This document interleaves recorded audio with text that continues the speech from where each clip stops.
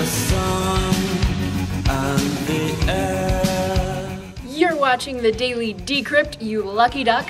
I am Amanda, your host, and today's episode is brought to you by Dash. There is no question that within cryptocurrency, Bitcoin is king. No other cryptocurrency exceeds even 3% of Bitcoin's current market cap. But could it be dethroned? Certainly.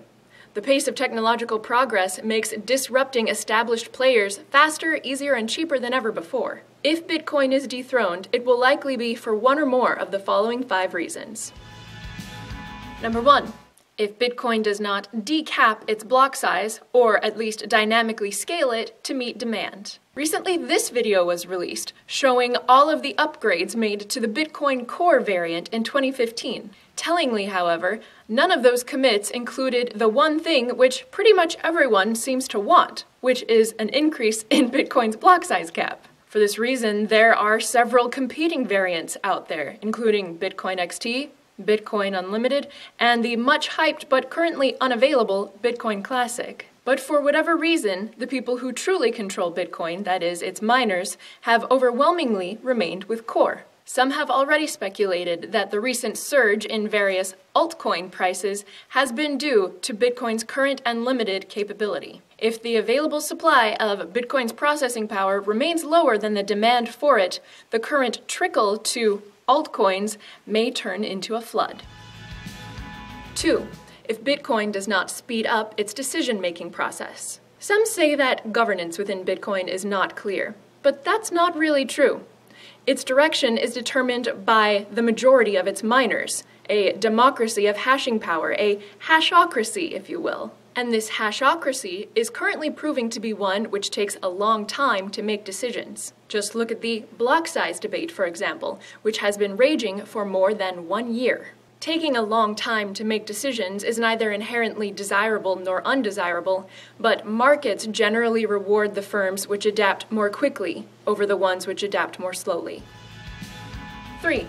If Bitcoin does not make its addresses human-readable at the protocol level. BitShares was one of the coins that pioneered human-readable payment addresses. For example, our BitShares address is YT-the Daily Decrypt, rather than BTS4569G87 or whatever other sort of address our username is obscuring away from us. There do exist fantastic apps like BitHalla, which make this sort of address naming possible for Bitcoin, but they remain third-party centralized services, not being at the protocol level, and so are single points of failure.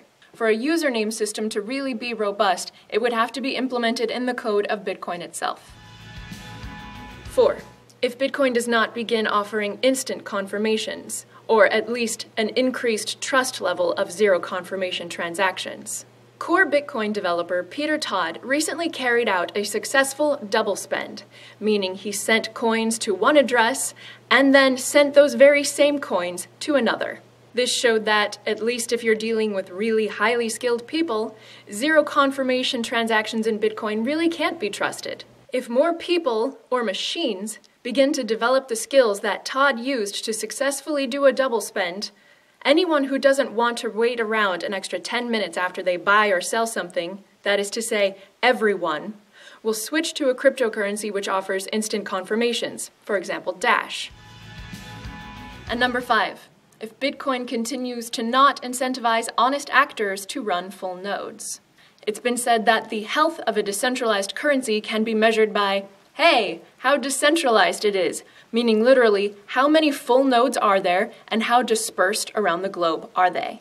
Furthermore, it is an economic law that whatever you subsidize, you'll get more of, and whatever you tax, you will get less of. Bitcoin's node count has been steadily dropping for years because there is no subsidy to incentivize people to run them. Rather, there is a tax in terms of cost of hardware and bandwidth. Proof-of-stake coins like NXT, for example, don't have this problem as users are paid to mine coins by holding them and leaving their full node wallet open. Even the proof-of-work currency Dash doesn't have this problem, as it halves its block reward between miners and masternodes. If Bitcoin's nodes are not systematically incentivized, their numbers are likely to continue to drop, especially as the blockchain becomes larger. Today's episode has been brought to you by Dash, whose node count today reached 98% of Bitcoins. For those who like the security of hardware wallets, Dash can now also be used on Trezor hardware wallets using Electrum. Lead developer Evan Duffield will be talking more about what's coming up for Dash at the upcoming North American Bitcoin Conference in Miami, and you can check it all out for yourself at dash.org. We're independent members of the LTB network. We have a podcast there for you if you like, and have a good day. I am human and I need